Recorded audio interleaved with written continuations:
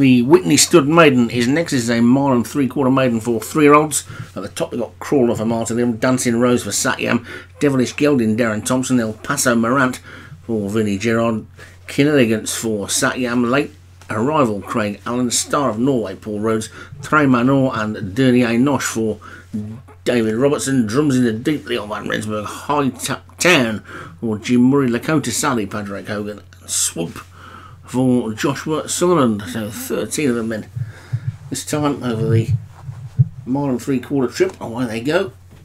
Maybe some St Ledger hopefuls in this, hoping to improve on their performance in the maidens last week. The grey Kinelegance has gone off into the lead for Satyam, and that one leads by a couple of lengths to Swoop in second. Crawler is in third. Horses appear to be in their right colours this time, and Kinelegance is the leader. From Swoop in second, and then High Top 10, and Crawler.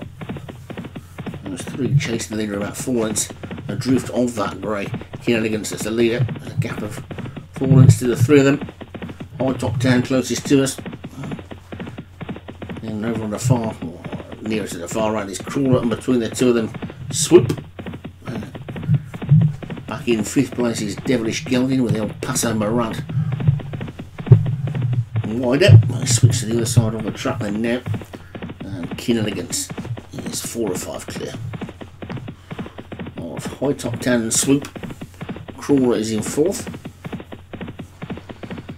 and Devilish Gelding 5th. Late Arrival is making a forward move up the centre of the track, looking towards the back. Dancing Rose is the back marker.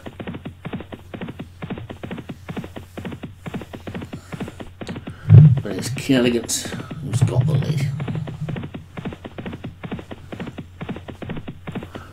Leads by a good 3 to Swoop, who's in second. High Top 10 is third. Crawler is fourth. Would have been pushed along that one. Bit of a gap then to Late Arrival and Drums in the Deep. El Paso Morant and Tres Menor after that, and Star of Norway. Lakota Sally is quite wide on the track, on the two greys at the back are Dernier Nosh and Dancing Rose. So it's top and tailing greys at the moment. It's Satyam that's in the lead. I'm not sure whether Dancing Rose is Satyam or Padraig's.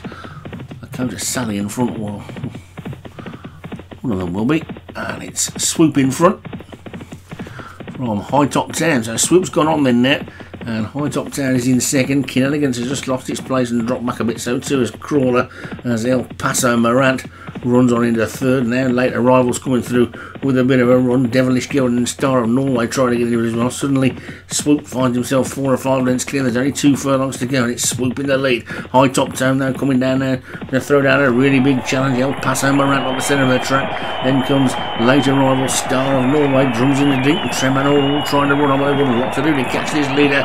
There's a furlong to go, and it's High Top 10 who is clearing the lead by 4 and does not look like he's stopping. In fact, he's pulling away. I think the only one coming out of the pack is Star of Norway, but it's High Top 10 in the lead, and High Top 10 he's going to take this Gosley. High Top 10 wins it easily. Star of Norway second. El Paso Morant, Swoop into the deep. Later Arrival, Tremanor all the way back to Crawler and Kinelegance right out the back, and it's another one for Jim Murray. His good start of the season continues as High Top 10 takes the 1 3/4 mile 3-year-old maiden, the Whitney stud, and High Top 10 for Jim Murray the winner. Star of Norway for Paul Rhodes second, El Paso Morant, Vinnie Gerard third, Swoop for Joshua Sutherland was 4th, and Late Arrival for Craig Allen was 5th.